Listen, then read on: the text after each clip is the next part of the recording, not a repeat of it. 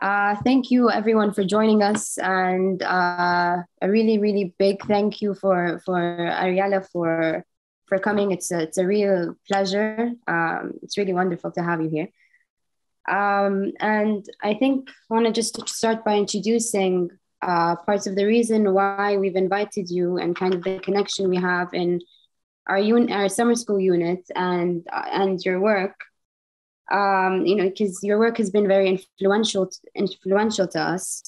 In our unit, we kind of look at the image as this political construct, and we kind of work through it in order to unveil certain realities and truths that are hidden by the image or hidden in particular ways within its space. So we kind of work around spatializing the image in order to then, go forward in order to reveal these truths. We saw kind of a connection with the way you spoke about the imperial image, and the way you spatialize them as well.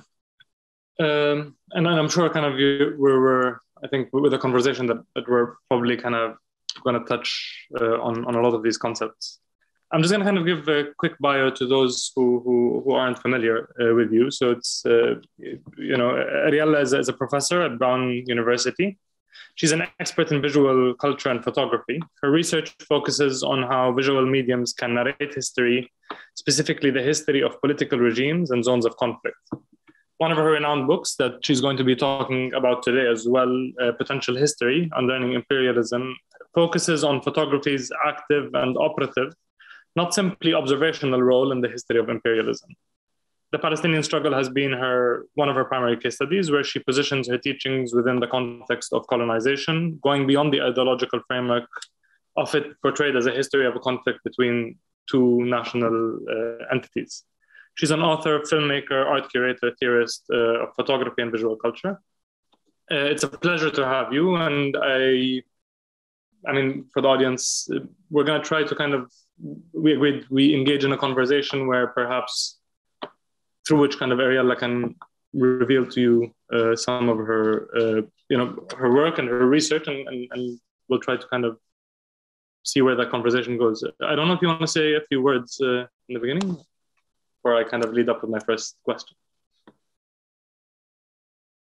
Yeah, so thank you, Jumana and Khaled, for inviting me. It's really a pleasure to be in conversation and to be in conversation with what you're doing in this, forum. Maybe I can say a few words about, potential history, and then we'll go from there. So Potential History is a book that I, spent 10 years in writing. And, it focused at the beginning on Palestine, where I was born. I was born to believe that I'm an Israeli Jew, and this is part of the research. I was born to believe that I'm an Israeli Jew because Israel was created, right? Israel was there when I was born.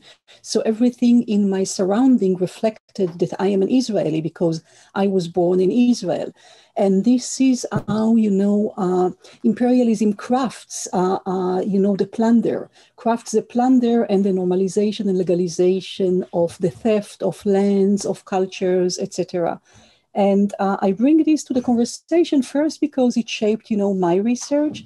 And second, because this forum is a forum of people who are mainly interested in architecture. And I think that architecture has a very big role in normalizing settler colonial states.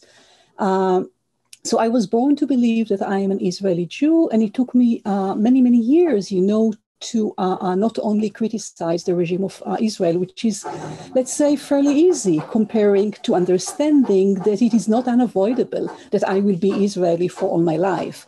So struggling against the reflection of the identity, the reflection of architecture, the reflection of the built environment in the way that people are being, I would say, even kidnapped or socialized to believe that they are those imperial agents and it is unavoidable.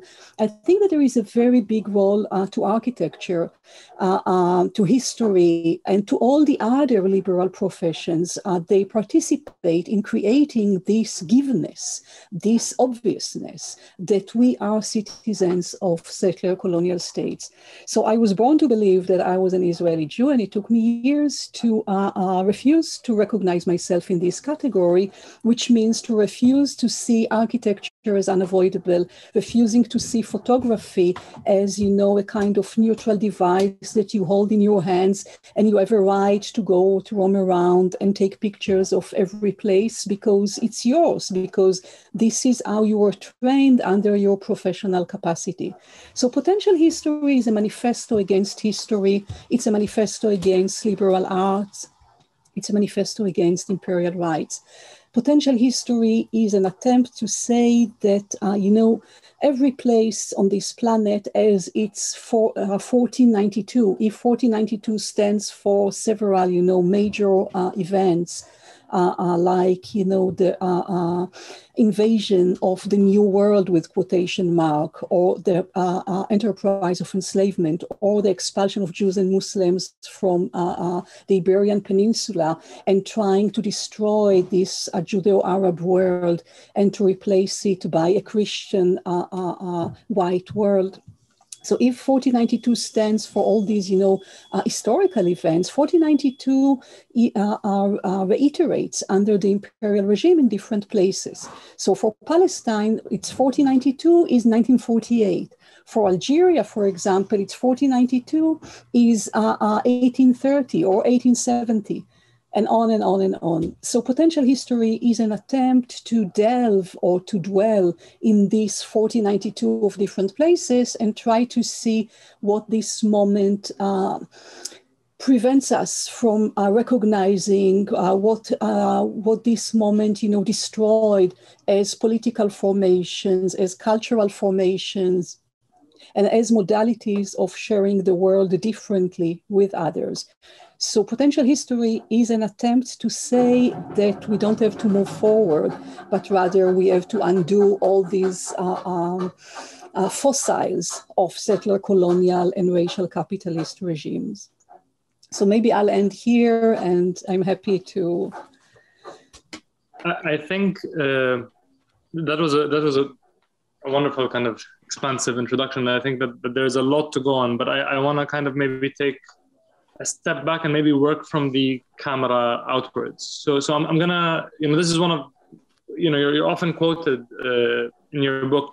I'm gonna read kind of this one extract, and maybe you can expand on that a bit. And I think that I hope that this can be a kind of an entry to a lot of what we will be talking about today. So you say, in a split second, the camera's shutter draws 3 dividing lines. In time, between a before and an after. In space, between who and what is in front of the camera and who and what is behind it. And then the body politic, between those who possess and operate such devices and appropriate and accumulate their product, and those whose countenance, resources, or labor are extracted. The work of the shutter is not an isolated operation, nor is it restricted only to photography. I think that, the last point you brought on going backward, and I think, the shutter and the way you see it kind of dividing space, time, and body politic, almost kind of there is a whole construct of imperial temporality that you're playing with, and so maybe not to give too much into this question, but I think is when you talk about the past, is it the past in opposition to the future? Is it the past in, there's a lot there. So I'm going to give that extract to you, and hopefully you can. in relation to the shutter itself. Exactly. So the aspect of time in relation to how you've described the shutter. Yeah, thank you. So, the shutter is very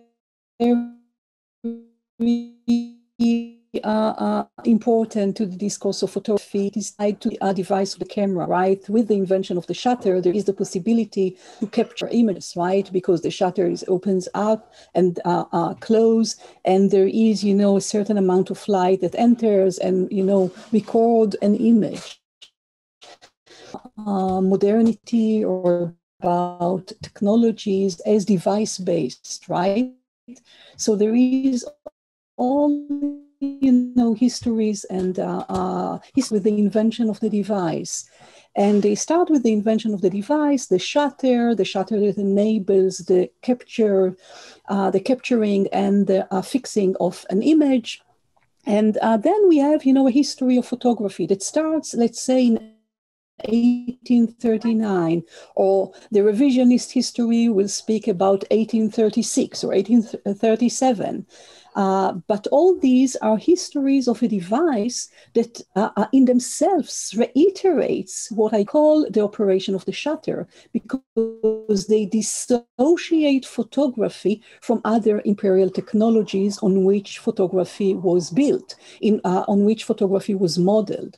So what I'm trying to do with the shutter is to say that the shutter is one of the major imperial technologies, because the shutter divides, the shutter separates people from objects. This shutter separates the past that is being invented from other tenses. The shutter separates, between territories, between people and lands. The shutter is a major imperial technology. It separates people from their lives in order to turn them into slaves or into refugees or into undocumented, etc. So the operation of the shutter precedes the invention of the camera. So what I'm trying to say by this are two things. One of them is that imperial technologies are predicated on the shutter. And when I'm speaking about imperial technologies, I'm speaking about technologies of expelling people from their lands.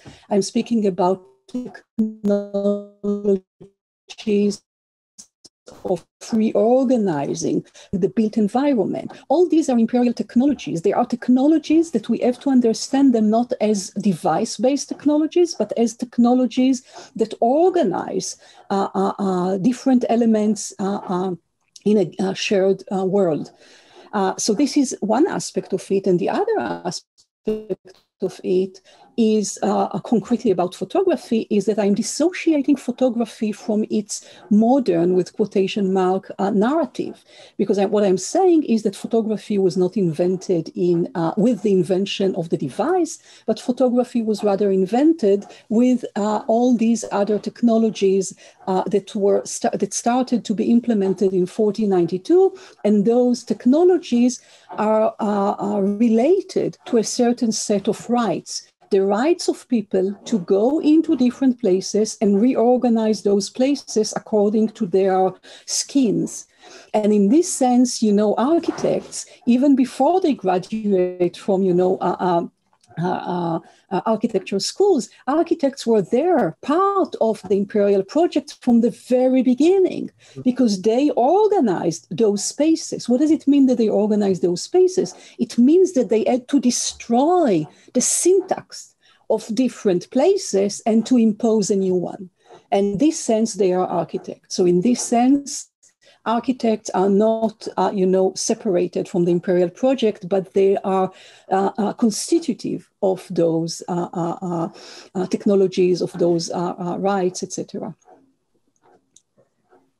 I think that, and I want to engage you on the point of the architects, because I think that there is a point there, but I also. You maybe let's start with the image itself. And I think the image, the photographic image, and I would ask, in the midst of these technologies, that you talked about, in the midst of the shutter as an imperial kind of technology, as a way of division, how does that actually influence our reading of the photograph, and how, where do we start? Is it, maybe, kind of what I'm asking is, are photographs open to interpretation? Is it something that actually we can face, or is there something kind of, or can we not kind of have that encounter with it? So I'm it's at the level of actually grounding it from our perspective, and then kind of working our way up towards kind of the wider technologies, if you can kind of elaborate on that. Yeah, sure. First of all, we have to refuse the image. What do I mean by saying we have to refuse the image? We have to refuse the image as a unit.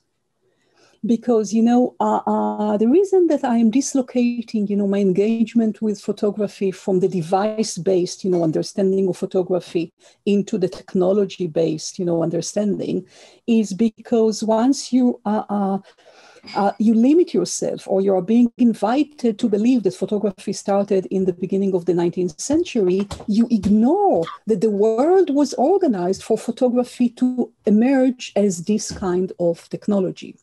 So I'm trying to link it. So this is one part of the answer, but it's just the beginning. The other more substantial part of the answer that I developed in my previous book in Civil Imagination is the separation between the photograph, the unit, and the event of photography. Because, we tend to say in many languages, a photographer took a photograph, right? We create this, linkage between a photographer took a photograph, and we assume that we see the photograph. But we know very well that photography operates in disconnected realms, right? Photographers take photographs, and God knows what they do with them. And we encounter photographs, God knows from where they come, right? So we have to admit that it doesn't work in a linear way. It doesn't work like a sequence. The photographer took a photograph and we see the photograph. So what I came upon with understanding, or this acknowledgement that these are parallel, realms, is that actually we don't even speak about one event of photography, we speak about two. The first one is being, mediated with the camera. There is a camera that comes somewhere, and there is an event takes place, and there is a photograph that is being produced. First of all, we cannot reduce what happened there to the unit that we call photograph. So we have to keep this in mind. But this first event is an event that was mediated by the camera. The second event is an event that is mediated by through the photograph. We encounter a photograph. So if the histories and theories of photography trained you or trained me many years ago to believe that I am coming after the event, that I am looking at a photograph of something that already took place, this invention of the past that I mentioned earlier, as one of the flag, enterprises of imperialism. So as spectators, as viewers of photographs, we are being trained to believe that we came after the event, but this is not true. Yeah. Once we encounter a photograph, there is an event taking place. What do I mean by that? When I see a photograph of a Palestinian who is being expelled from Palestine in 1948, if I accept this ideology of the documentary, this ideology of photography, if I accept all these theories of photography, I would believe that he and his struggle not to leave Palestine belong to the past, and I am coming after him when this struggle is over. Right? I would even be interpolated by the archive to relate to this Palestinian as a refugee, but he's not a refugee at this moment. At this moment, he's struggling not to be deported from Palestine. So we must understand that once we encounter a photograph, this is an event. This is not an interpretation. So I think that we have to change our terminology in relation to photographs. It's true that if we look together at a photograph, we may have different, approach to it. You will see X, I will see Y. But we cannot reduce what we see to interpretation. We have to acknowledge that we are attending an event, that it is only the ideology or the technology of photography that tells us that it is over. So in this sense, when you look at the photograph, when I look at the photograph of a Palestinian being about to be expelled from Palestine, this is for me an event that I am participating in. If I relate to him as already a refugee whose struggle failed, it means that I can turn him into my object of research and perform as a scholar of photography. But if I refuse all this ideology that goes from the archive, through the museums, through photography, through the settler colonial state, I interact with him and I join his struggle and acknowledge that his struggle is not over. So we have to understand that it is not about interpretation of the unit of photography. We have to understand what is at stake. At stake is a technology, photography, that try to seduce us to relate to imperial violence as over. And we have to resist this. I have a kind of a question that kind of relates. I mean, I understood how you just spoke about that. And if we saw the photograph as this, it's wrong to see this photograph as this, a photograph from 1948 of a Palestinian being expelled from his land. It's wrong to see that as a single event because of how we look at it in the past and how we kind of remove ourselves and we believe that this is something that occurred in the past.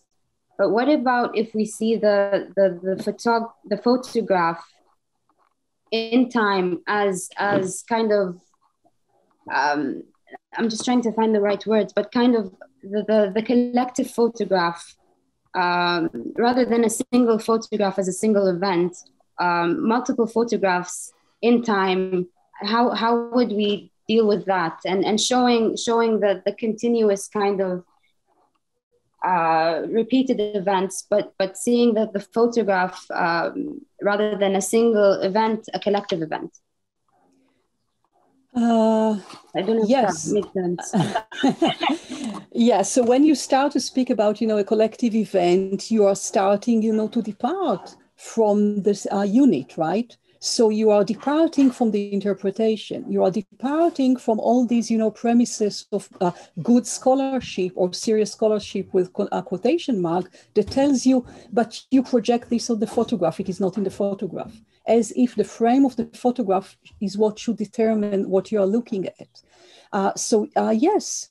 Relating to it as, one photograph in a series, or relating to it as a photograph that reiterates, the same violence, or in which we can see the reiteration of the same violence over time, we are already outside of the framework of interpretation, and we are already in the framework of interacting with the photographed persons, not only with the history of photography, or not only with the photographer as the main protagonist. So yes. Kind of expanding on that point, you bring up a point saying unlearning is returning to the initial refusal of dispossession and the world out of which it emerged, and bringing that moment into our present rather than looking for a future, but the better anti-imperialism. Which I personally find a lot of agency in that idea, but I also, in that process of unlearning, as Palestinians, when you have faced, I can say, the disaster that is imposed on you by Israel, I think, and the breaking down of the social fabric, how do you return to that moment? I mean, how do you ultimately imagine the moment at which the photograph was taken, and what tools do you kind of use to deal with that? Because you've went through that process of change, and my question is, the possibility of unlearning, the potential, what does that mean in this context? So first of all, saying that I am a Palestinian Jew is part of this process, right? Because Palestinian Jew is a category that is no longer permissible, right? Because you have either Palestinians that are being considered from the point of view of born Israeli or born Israeli Jews are the enemies, are those who threaten their secure and safe life in Israel, as if Israel was not in the same place as Palestine, from where Palestinians were expelled. So already arriving to the position where you undo this framework of the binational conflict that was imposed violently in from 47, 48, and created the two sides. So unlearning this means unlearning the three dividing lines that you quoted earlier from my book. It means unlearning that 48 was a division in time that made Palestine past and Israel future.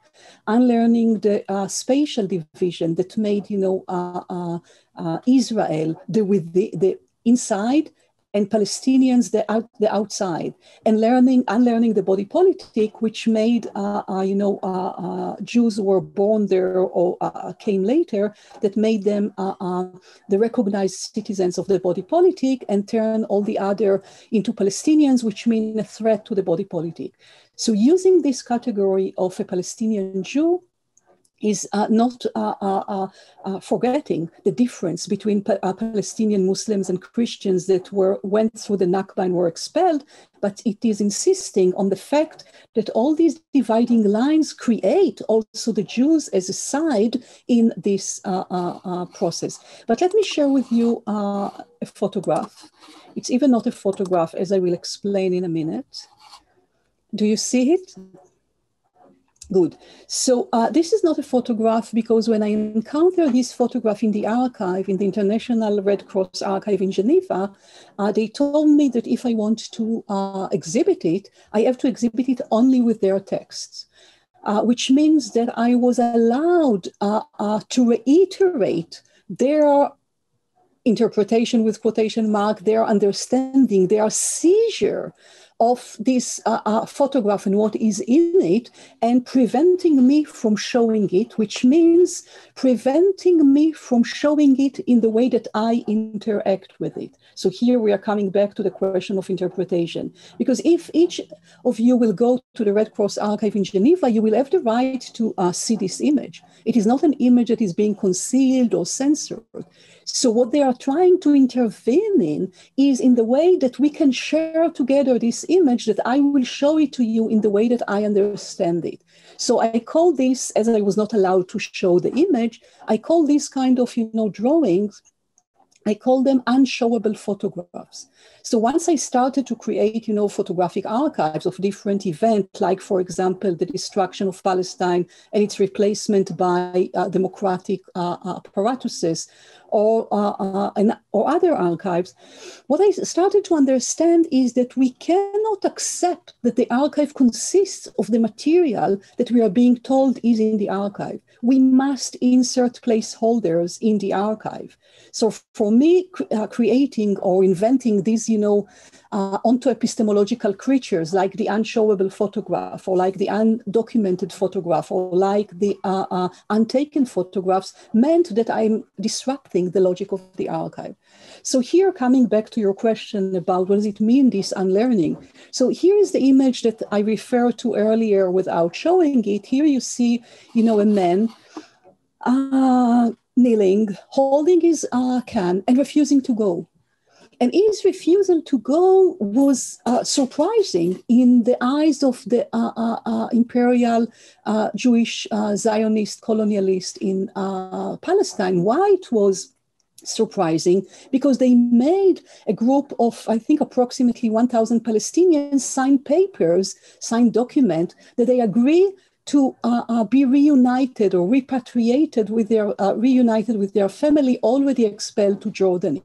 So this guy agreed, right? He signed his consent, but it's only in the imperial, imagination or imaginary or cognition that a person can sign his own, expulsion. So all of a sudden, when the procession of expellees takes place, he decides that he is not living. So you can see, the people around him, there are many cameras around, so they are not, exercising direct violence on him, but they are playing, go, you promised, but he's refusing. So the question, this raises for me all the onto-epistemological questions about photography. It's not about interpreting the photograph and speaking about its agency. It is about how we undo, how we unlearn the ideology of the documentary in a way that we recognize that this happens now. It's not from the past. This happens now. It's only the ideology that makes it to belong to the past, that dissociate it from the Great March of Return, for example. I hope it replies to your question. I think really interesting, and I think this is in many ways kind of, I mean, in the way that we're kind of approaching the unit, it's kind of break, and I think this is something, you know, definitely that you talk about a lot. It's how do you kind of break the externalization that the photograph creates with us, and how do we kind of become part of its space in some sense, which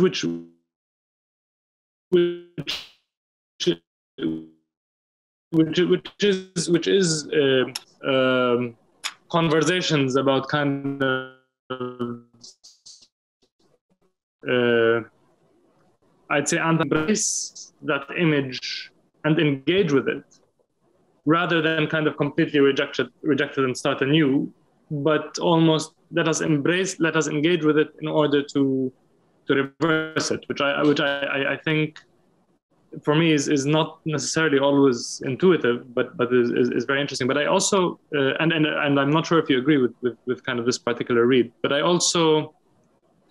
I think the archive, I don't know where exactly you've mentioned this, but I do recall I've either read a text by you or heard you once say that the archive is a building, it's an aesthetic, and with that aesthetic comes, you know, the dusted filing cabinets, and with it kind of comes this image that, you know, there are files and drawers and that we cannot access them. And I think that for me was a very kind of interesting relationship between kind of the space of the archive, but even kind of tangibly and in terms of its object. And so maybe I would be kind of curious to hear, you know, this idea of preservation and where kind of that you know, the notion of preservation, the logic of preservation within kind of imperial tactics. And I think this is one way where actually we can kind of start to intersect, I think, between the photograph, between the object, and I think a wider conversation on architecture. Yeah, thank you. So, you know, the archive is a building, but it's not only a building. And the archive, we have this kind of, you know, aesthetics that I think that, you know, art institutions participate in creating these aesthetics and reducing the archive to this kind of aesthetics. So you could see, you know, fascination with classification and, you know, as if this is the archive.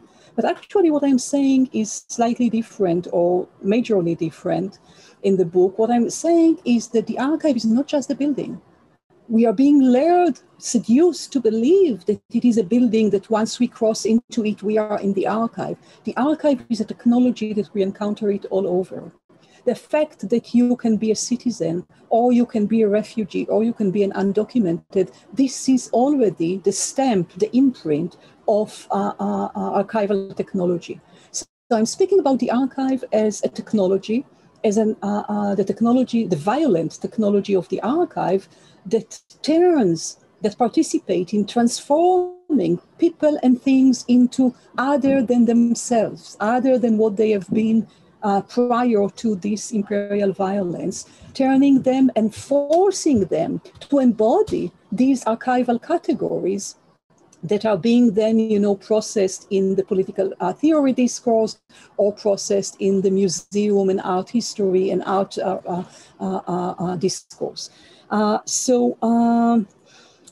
We have to understand this archival technology, this violent archival technology outside of the building. Because if we understand the archive only within the frame of the building, it means that we accept that there are documents there that we have to unearth if we want to understand something about this regime, for example, or about the past. But as I said, I understood that the past is an invention. So rather than looking for the images in the archive, I am looking at different constellations when the documents are being produced.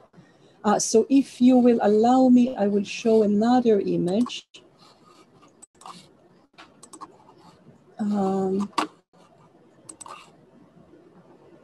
Okay.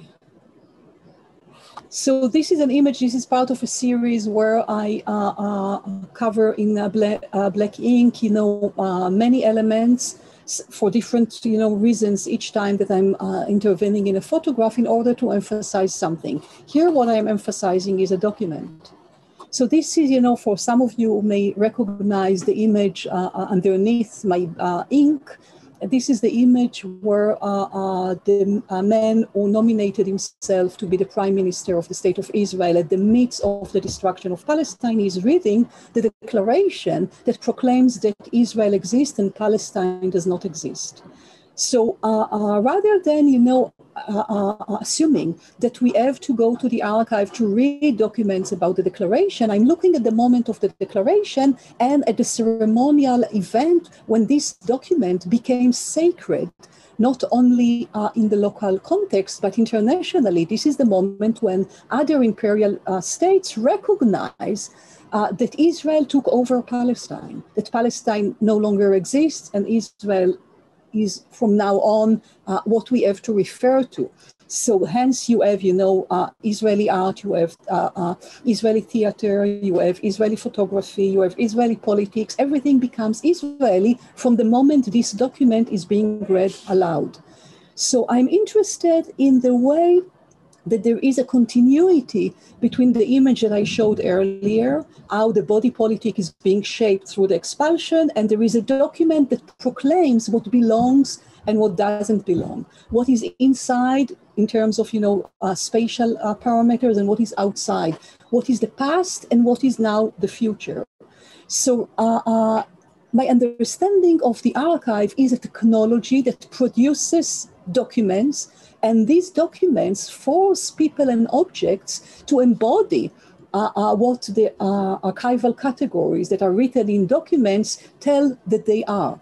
So a Palestinian is being, from that moment on, there is a document that testifies that he is a refugee, or that testifies that he is an infiltrator, or that testifies that Jewish children are citizens, or that testify that this is Israel. So we have to understand the archive not as a depository of documents that we are reading and coming to interpret, but the building or the depository of the documents in continuity with other campaign of violence that produce these documents and that endow these documents with a kind of magic power. If they say that a person is a slave, the person is a slave. If it says that a person is a refugee, the person is a refugee. And we are compelled to relate to those people or to those objects through these documents that testify that this is what they are. And just one more word. This is true not only in relation to political categories that transform people into other than themselves, but also to objects, right? This is how plunder become works of art. This is how lands become private property, and on and on. In many ways, kind of it throws as well kind of this concept that almost without consent, those involved occasionally in the construction of the disaster become or are made complicit to that very memory in some sense, if I'm not mistaken.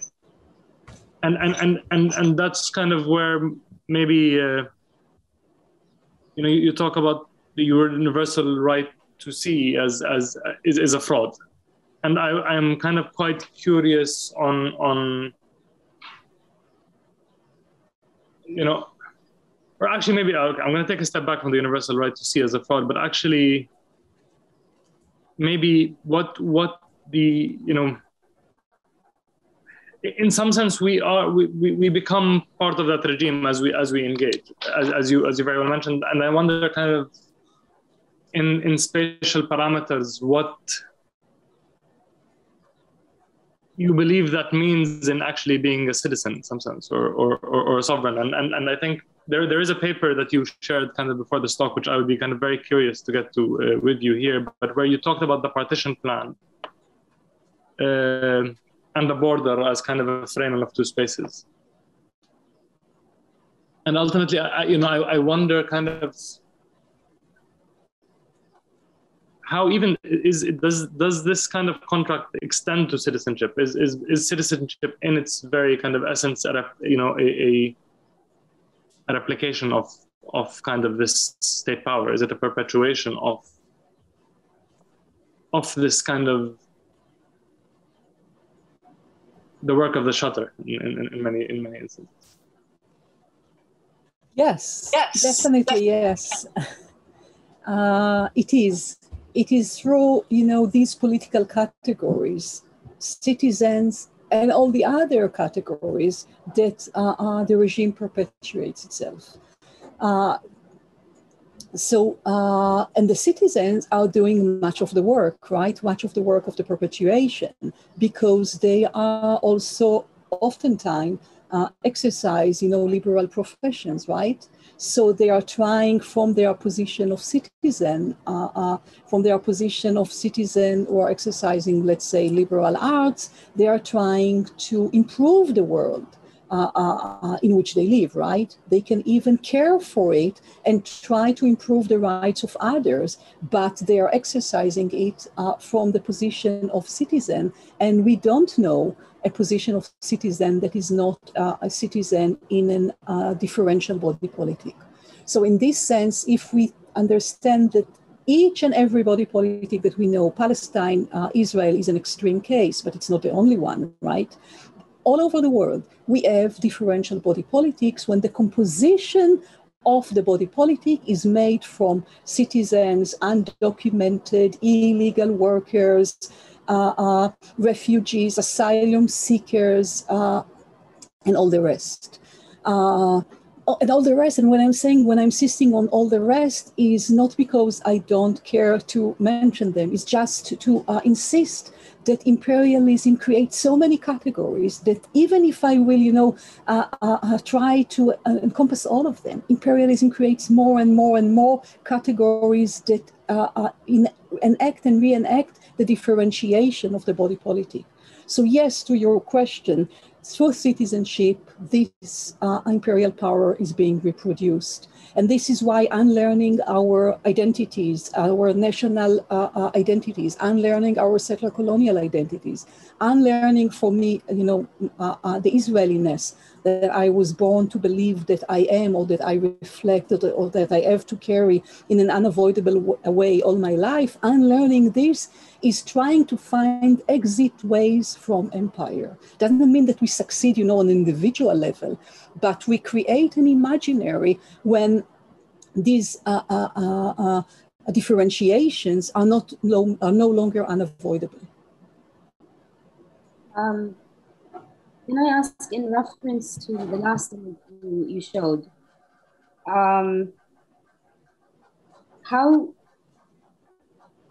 what does the act of intervening into an image do to the audience's interpretation of it? So when I first saw it with no context, I tried to stop myself from having an interpretation of it, but my brain just naturally kind of had multiple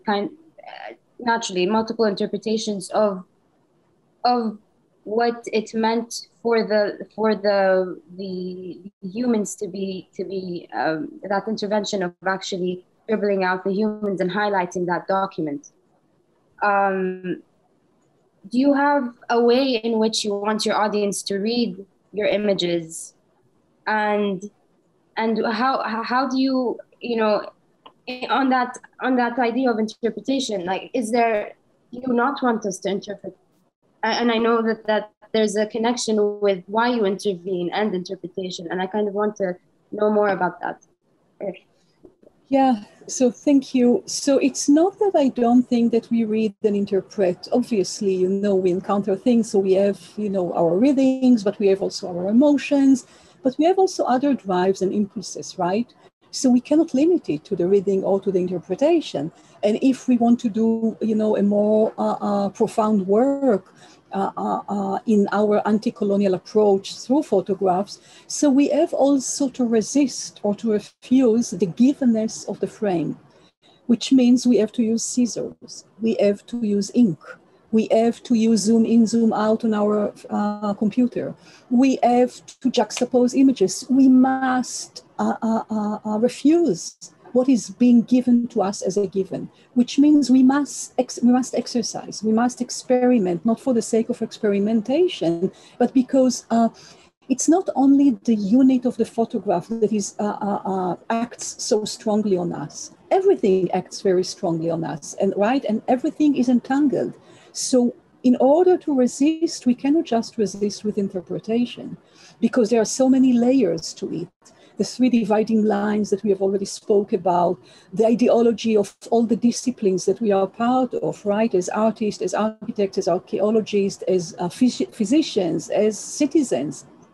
So I think that we cannot just, interpret gently what we see, because if we just gently interpret what we see, we accept without knowing even so many of the premises of empire.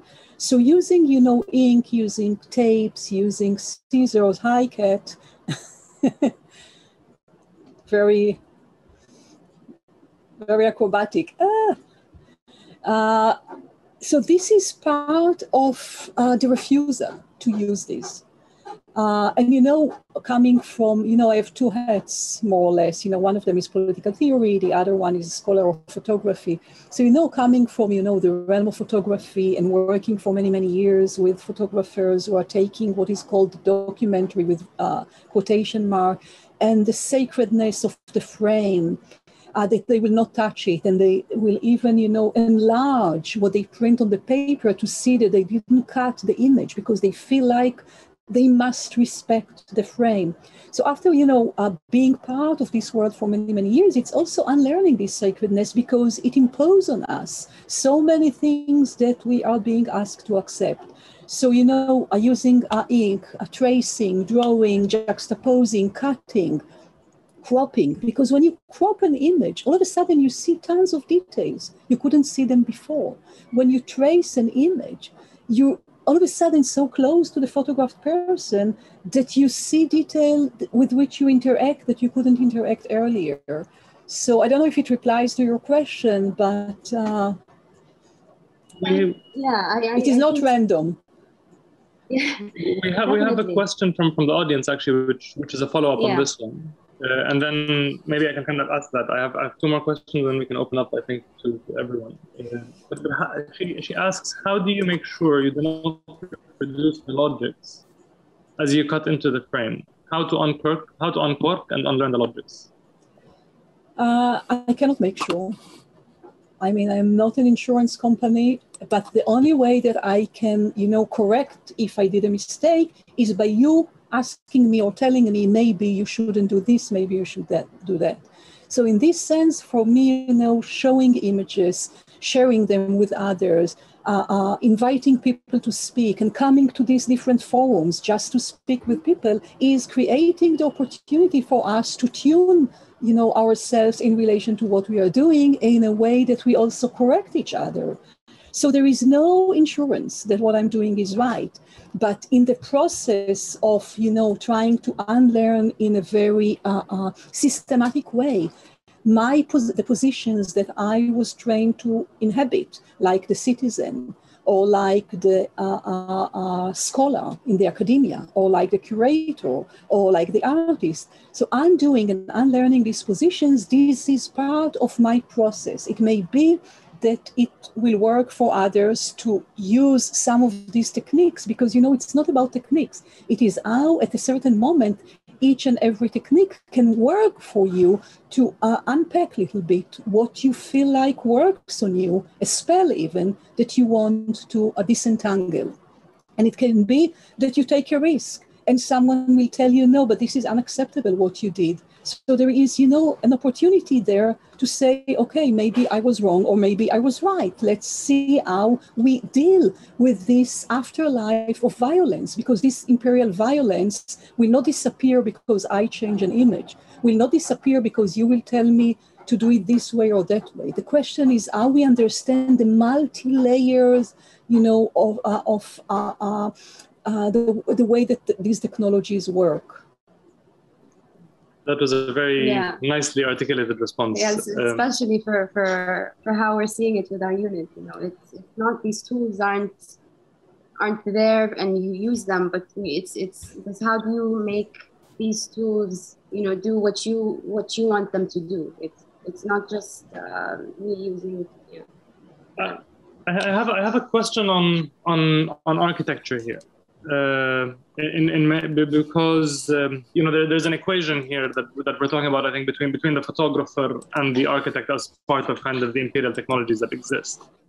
I think the distinction to my mind is with architecture, I won't say that photography is not tangible, but there is a very kind of material transformation of landscapes that's happening there. There's a scale of intervention that actually is not only in memory, but you can actually see the kind of the physicality of that scar. And I think you talked about the production of the desert and the greening of the desert in kind of the how kind of Israel operates. And I wonder if you have, if you see, if there are differences in actually how that particular unlearning process happens in your mind. I'm not sure that I got the question. I understood what you said, but I didn't understand what you asked me. How do I see the role of the architect within it, or how you see the going backwards in confrontation with architecture happening? If that. So, there are some brilliant, architectural projects done by, decolonizing architecture, which is Sandy Hilal, Alessandro Petti, and Eyal Weizmann. And there is what DAR are doing, which is Sandy Hilal and Alessandro Petti. So there are, and there is what Leopold Lambert is doing, what Samia Hani is doing. I mean, you have, in your vicinity, many people who engage, with what does it mean to unlearn it when it comes to architecture. So, I mean, really, you can learn a lot from them. I'm interested in it also in the way that it is entangled with other professions. So maybe I'll share the screen again and I will show one of the images. So,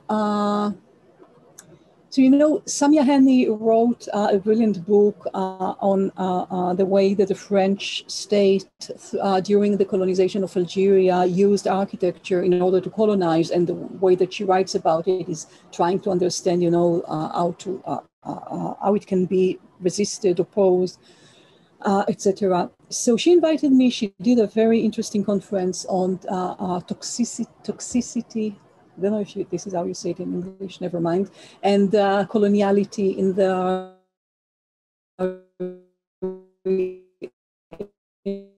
relation to the desert.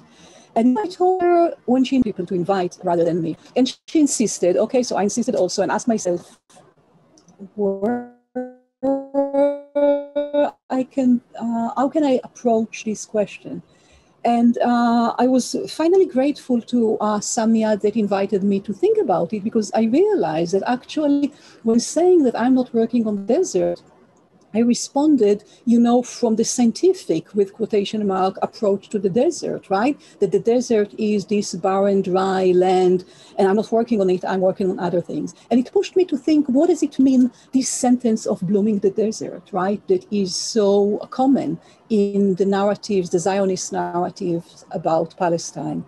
And I was interested, to understand how the desert was created. So rather than, looking at the desert and asking myself, did I do any work on the desert? No, questioning this category of the desert, because actually Israel created the desert all over, right? It created all over the desert in order to bloom it. because Israel didn't bloom with quotation mark, didn't make bloom only the Negev, but the entire Palestine. So I understood that I have to speak about the desert effect. So I have to speak about the creation of the desert that had to be bloom. So I understood that the desert is actually a buffer. In order to change everything into desert, you have to actually create different type of soil.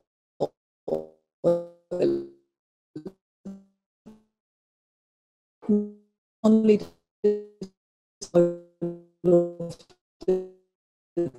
the desert.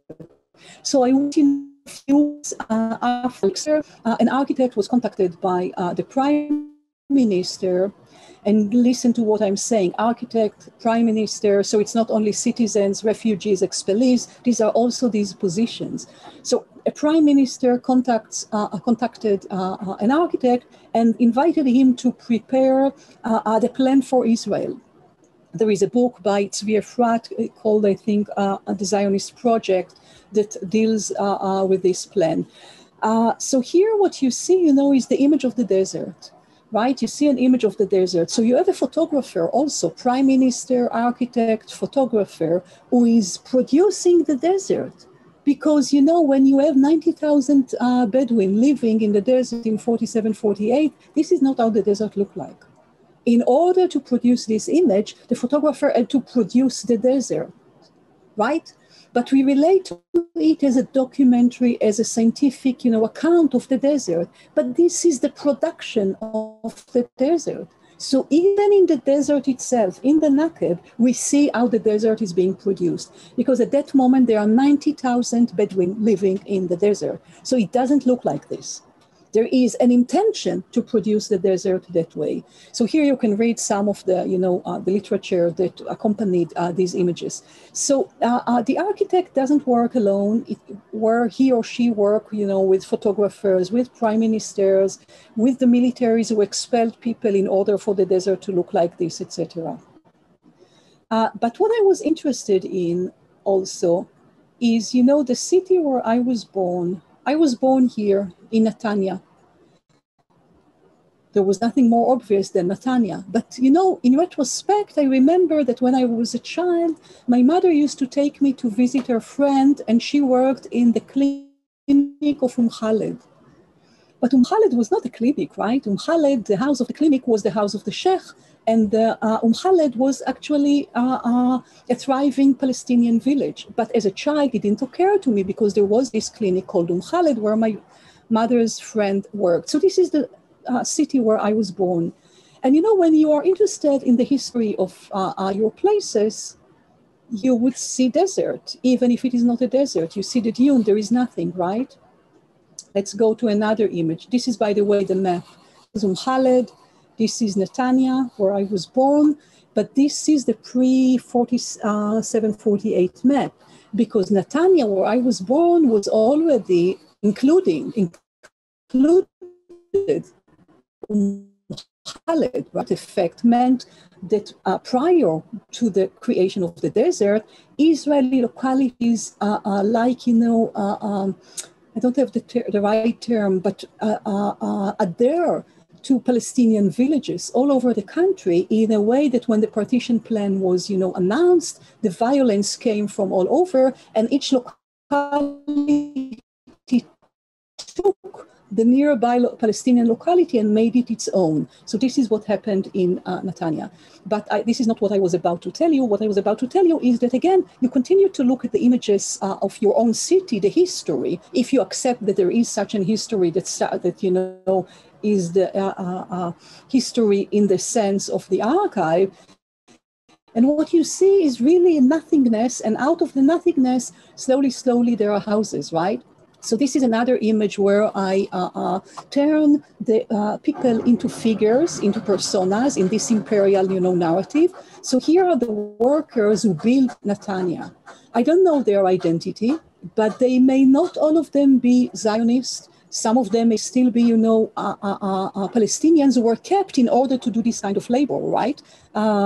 So I'm looking at them in this landscape. And then, as you could see, Netanya was not this desert, these dunes, because Netanya had to be produced in these images, as where is the previous image? As the nothingness out of which Netanya grew up as part of the Zionist project. And if you will look at this image, you would see that Netanya, which Khaled became its history, this is how the history is being invented, was not nothingness. You could see here an entire village, even more than a village, a town. And this is an image that was taken where, there are already tents and soldiers, and the Nakba is at its moment of taking care of being unfolded. So coming back to the desert and to different type of soils, what I understood is that not only the desert was invented and produced, as I show in the first images of the plan for Israel. But if you look again here, I'm not interested in who are these, soldiers who destroyed Khaled. I'm not interested, in their individual identities. I'm interested in their role. They are now destroying Khaled, and they are producing the land of the desert, the soil of the desert. This is the soil of the desert in Palestine. Right? This is the soil of the desert because you remove the people, you destroy the architecture, you destroy the built environment, and it becomes another type of soil.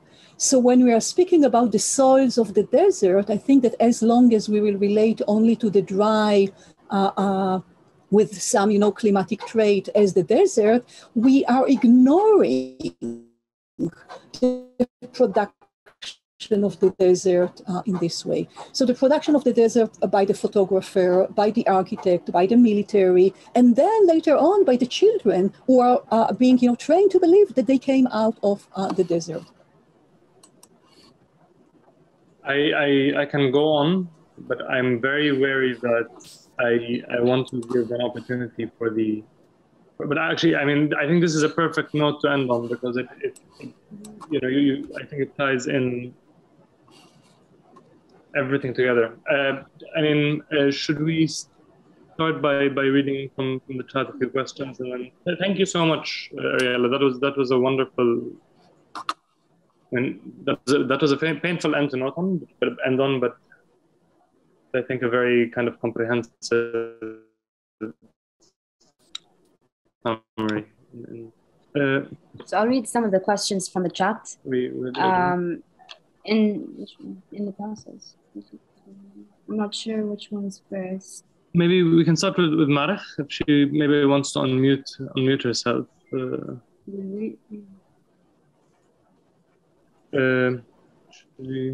want to raise your hand, Marek?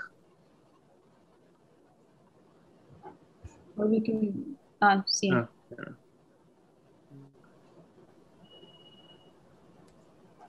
Hi, Maria.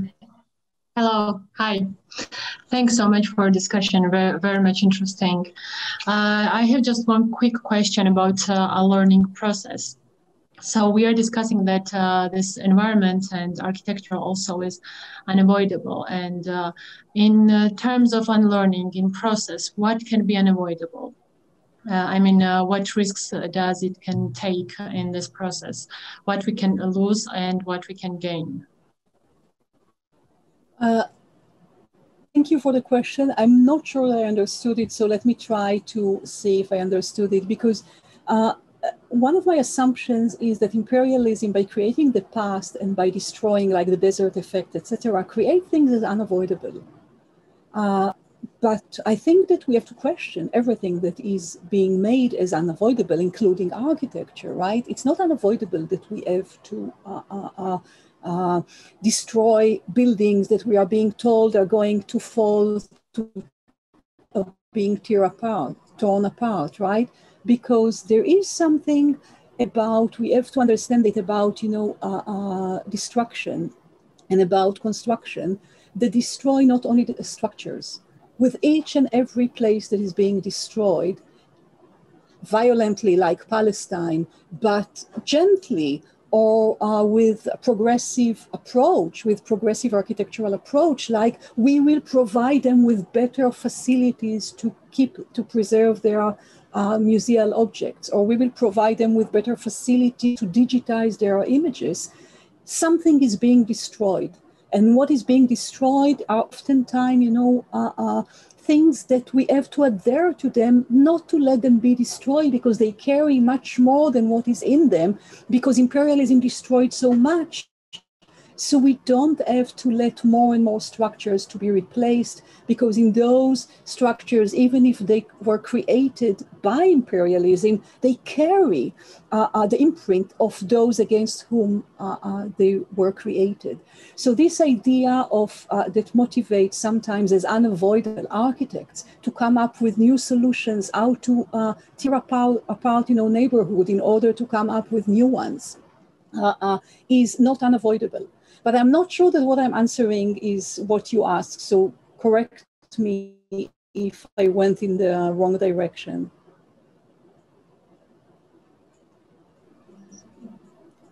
Okay. Yes, it's following my question. I was just thinking that so this unavoidable, like the understanding of unavoidable, is the result of violence, or kind of violence and aggressiveness, or the result of misunderstanding. Like when we see the photograph, for example, we may not understand it as it was taken, and what was the reason to take it. Yeah. So, yes, so thank you for clarifying this. This is a very important distinction, and unavoidable is not about misunderstanding. We can misunderstand, but then we understand better if we do the effort. The unavoidable is a technology. When it's a technology that moves you forward, it's a technology that tells you there is no other way. We must go on, right? A place was destroyed. You must, right, come with solutions how to remove the rubbles and build a new one. So the unavoidable is not an individual understanding or interpretation. The unavoidable is a technology. It is unavoidable, right? I was born Israeli, and when I'm telling, friends and family, but I am not an Israeli. I am a Palestinian Jew. But you cannot choose for yourself, right? Because Palestine is gone and Israel is there, and you cannot say that you are not, right? Or all the other places, when you say, no, but don't destroy this, and people tell you, but it crumbles, this structure will fall apart, or these people need better conditions, right? So you impose on them something that is newer, something that is allegedly more hygienic, more advanced in terms of technologies, of lives, etc. But actually, you participate in making the unavoidable unavoidable. So we contribute to the unavoidability of the unavoidability, but we can refuse. But it's not about misunderstanding, because the unavoidable is, let's say, the software of this technology that I described as the three dividing lines. The three dividing lines is a technology. It separates past from future. It tells Palestine past, Israel is the future. Native Americans past, the US is the future, right? This is not the future, the present and the future, because everything goes on with the US. So it separates past from present, or past from other tenses. It separates territories from others and tells this belongs to the US. And it's differentiable body politic. This is the technology of the unavoidable. We can refuse on so many levels, but it's not a question of misunderstanding. So thank you for raising it and for letting me the opportunity to articulate this. We have a question from Jean. Maybe I think it's better if we have you unmute yourself. Thank you so much for your really important work and presentation. I just want to follow up the earlier question that I asked, was just that I'm very interested in the two events of the shutter and then the encounter. And I'm thinking about, as a subject, if one thinks of flesh drives unconscious desire, for instance, how the body becomes, incarnates the logic of imperialism. So I just wonder whether you think that the encounter with the event, the second event, or maybe both events, because I'm thinking of all the work that's been done on what is an event. In itself, that encounter with the event actually has the potential to unwork or unlearn the flesh, the drives, the unconscious desire, to unwork that logic that the body has, and the unconscious and the psyche and the psychosomatic body that speaks, in other words, has come to incarnate. How to unwork that logic. And I know it's something to do with that second event, how you name it, what you extract from it, how you have some fidelity to it, how you then put the work in to transform it, and what you subtract over time in relation to it. That's my question. Yeah, so I think that's part of, the answer to your question was already in your questions. You have to work hard because you don't always, encounter an event. Because, if you inhabit the position of the viewer of a photograph and you just interpret the photograph, there is no event. There is, you are acting your role as a reader, as a scholar, and you read a photograph and you moved on to read another one or to read other people who interpret this photograph. But once you understand your possibilities to interact with the photograph in a different way, you are participating in putting the event in March, let's say, in letting the event or setting the event, going, because a photograph can sit in a drawer and there is no event. So the question is how, when we encounter a photograph, especially I'm speaking about, catastrophically produced photographs, produced under the imperial condition. When you encounter these photographs, the question is how you are not only looking at it from the position that is being given to you, but how you interact with the protagonists, the photographed persons, those who are not in the frame, the photographer, and what does it mean about yourself viewing this photograph from where you are? Because we tend to look at these photographs taken in places of disaster as we are looking at the disaster of others.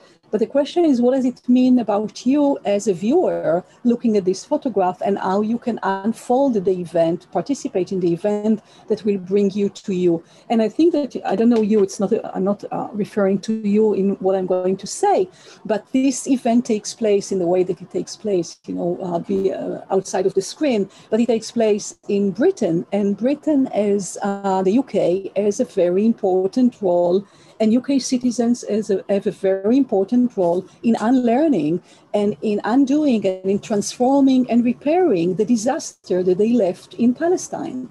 Because with all the critique that I have against the Zionists, we cannot exclude all the other protagonists that destroyed Palestine. And UK has an important role. So viewing these images, for example, from the UK, is not something that happened to Palestinians. It is something that also happened to British, right? It happened to British. The fact that they do not understand this as a disaster that they produced it means that they are still didn't start the processes of unlearning. But Palestine is a Britain disaster in the same way, in a different way, but in a similar way that it is the disaster of Palestinians. This is the disaster of Jews who became Zionists, and many other protagonists that led the destruction of a place and the construction of a different one at its place to happen, and until today to continue to perpetuate the same campaign of violence. So I think that, yes, it's a bodily embodied event. But it's something that we cannot participate in as if it happened to others. So the question is always, and I wanted to say that already earlier, Jumana, in relation to what you asked me, but I now cannot recall what was the question, but it is also always about how do we bring it to ourselves? And how we make it part of what we think as thinker, as scholars, as architects, because it's not something that happened to others. Others pay a higher price. Others suffered it more painfully. But this imperial world, we are all operating on a daily basis. We have a question from. Thank you for that answer. We have a question from Mina. Mina, do you want to raise your hand?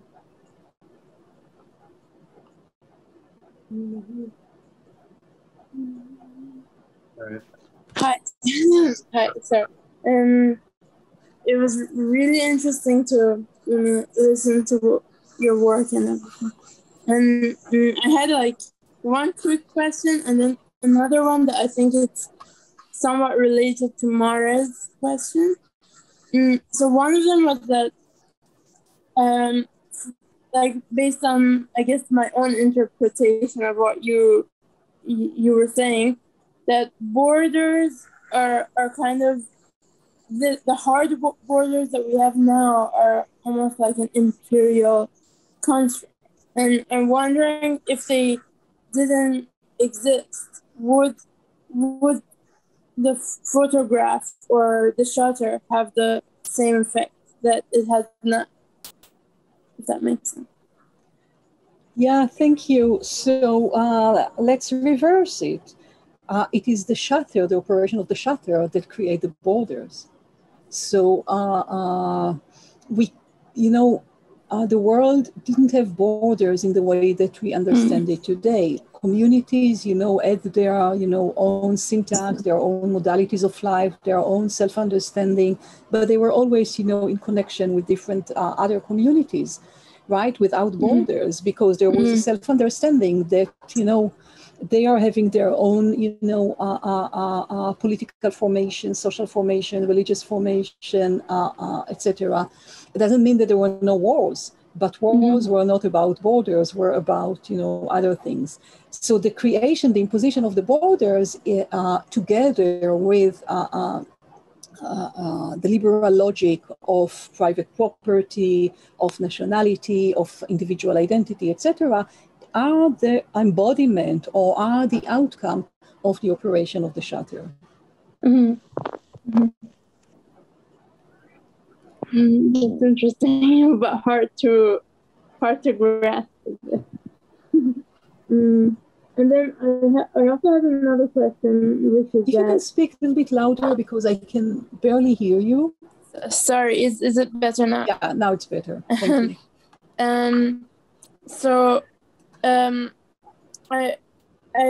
feel like, so basically the photograph and the shutter, which creates the border, similar to how architects or like us, we kind of operate, and it's all about like controlling the point of view. But how do we still do what we do without imposing our point of view or without telling a specific story? Is that possible? I thought. Yeah. So, I can only say very broad things. Is one of them, you cannot undo imperialism on your own. So don't think that in what you're going to do, imperialism is going to crumble the day after. But whatever you are doing is very important in order to transform the infrastructures of imperialism. So this is one, broad thing. We cannot believe that what we are doing individually is what's going to change the world tomorrow. But on the other hand, we must reduce the violence that we are exercising through our positions. And how to do this, there are many, ways that people have already engaged with it, right?